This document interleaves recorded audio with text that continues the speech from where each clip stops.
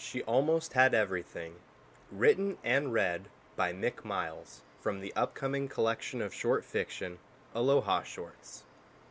She almost had everything.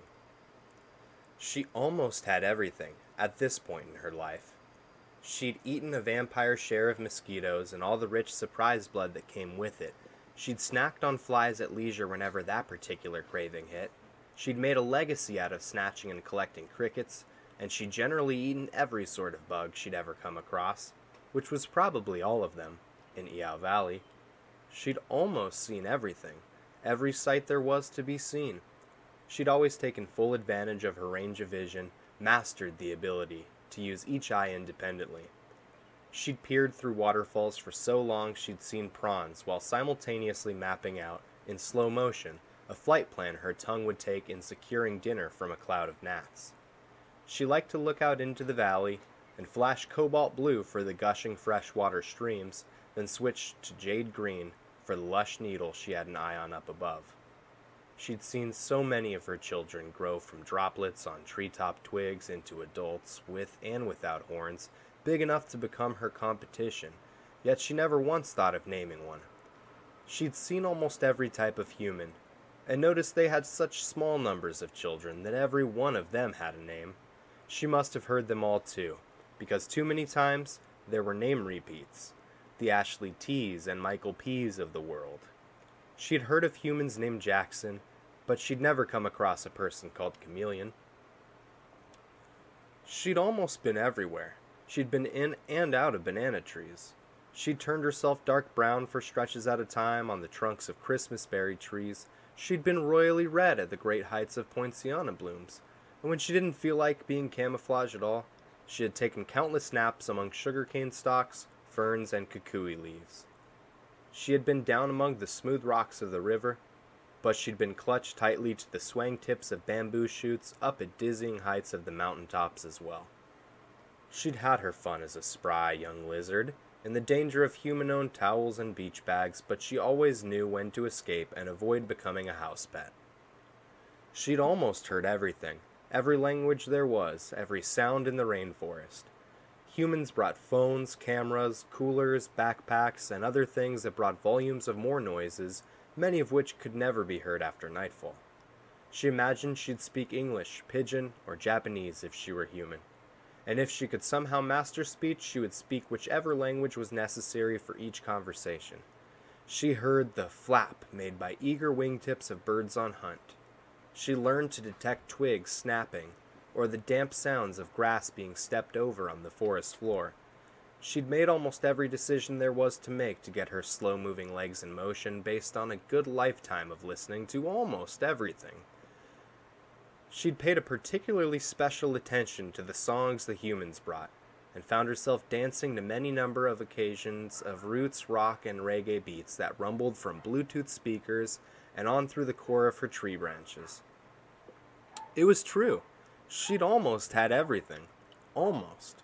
There, on the thinnest, most outstretched branch on the neighboring tree, was something so shiny, so brilliant, so purple, and so mysterious that she didn't know it at all. She'd never had it. She didn't know. Was it food? Was it flour? Was it rock?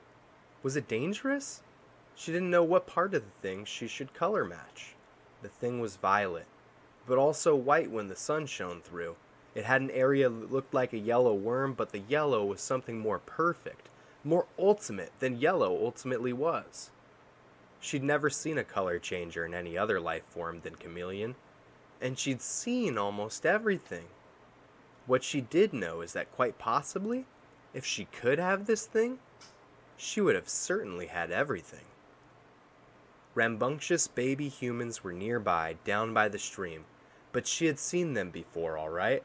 She kept one eye on all of them, periodically scanning the phones and backpacks they would so territorially guard, and one eye on the new thing, the thing she'd never had. The wind was retreating a bit, pulling subtly on the leaf bridge she was wrapped upon. She had seen this wind. It wasn't anything worrisome upon this bridge. She had taken this bridge hundreds of times. She'd taken almost every leaf bridge to almost all of the neighboring trees, despite the pull of whatever subtle breeze may have been. She kept her focus. Though her tongue still sprang like lightning, her legs ached at a slow crawl of just under a mile an hour. She endured the wind. It pulled and it pushed, but she dipped when she needed, and she moved when she needed. There was the shiny thing, ever closer just before her. She was almost there. She almost had it. She almost had everything. A rare thing happened then, just as she thought she had almost seen everything. With one eye, she spotted a slightly larger breed human approaching with a hand outstretched towards her. With the other eye, she saw rows of cherry blossom petals being ripped from the trees like waves towards the shoreline. The real big wind was coming, and so was the threat of the human hand. She did what she had done so many times before. She waited for the right time. She had seized millions of right times before. The right time came, and so did the human hand on the south side, and the great big wind from the east. Instead, her eyes were focused on the one thing she had never had before.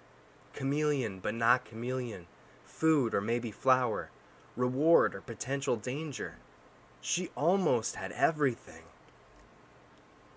Then, her lagging, unsure hands missed the target leaf bridge. She had grabbed almost every leaf bridge before, caught herself from nearly every fall, but she couldn't do it this time. She'd lost her balance too completely. She had fallen almost all the different ways there were to fall, but never before in slow motion. This was the real big fall. She had felt every pain, every leg broken, chipped nearly every tooth, had her tail snipped and then regrown, and been bitten or clawed by almost everything. She had never felt the bite of the ground before, never known it as a predator. She'd escaped nearly every attack, defeated and eaten almost everything there was to be defeated and eaten.